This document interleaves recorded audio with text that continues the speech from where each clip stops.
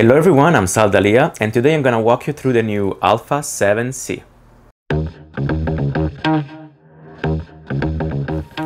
C stands for compact, and that's probably the biggest and most important feature of this camera.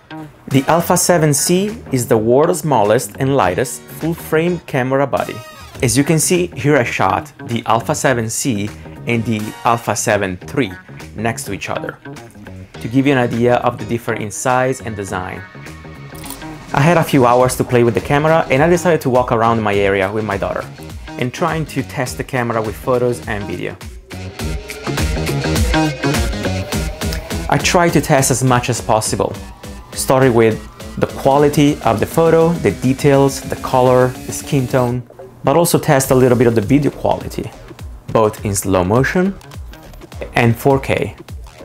We also met this beautiful dog called Kai, and she was an amazing model. You of course have a knee mount that you can use with the hundreds of Sony lenses, and in-body stabilization. This camera can be purchased with a new 2860 zoom lens. As you can see, the whole kit is extremely compact. You have the latest Exmor R CMOS full-frame sensor, which is a 35mm 24.2 megapixel. Magnesium alloy body with dust and moisture resistance, and it comes with two options, black and silver.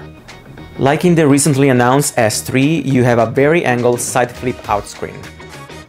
You have advanced autofocus performance and speed in stills and video, including real-time autofocus tracking. You have 4K video with full pixel readout. With this camera in 4K you can shoot up to 30 frames per second and 120 frames per second in Full HD. If your focus is video, you have 14 stops of dynamic range, and of course you have S-Log2 and S-Log3. You can shoot up to 10 frames per second with mechanical and electronic shutter. And one thing that I really like is, despite the small body, you can still use the Z battery, and you can get up to 740 images or 140 minutes of movie recording. And no, there's no continuous record limit for movie shooting. So it can also great to record events or interviews. For audio, on the left side you have an headphone and mic jacks.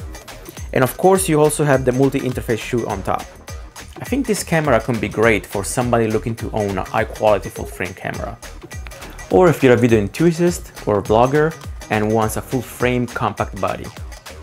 I'm also thinking at professionals that need a second camera that can fit easily like in the backpack without taking too much space. Sony basically decided to pack all the technology of their latest full-frame cameras and put it inside a smaller body.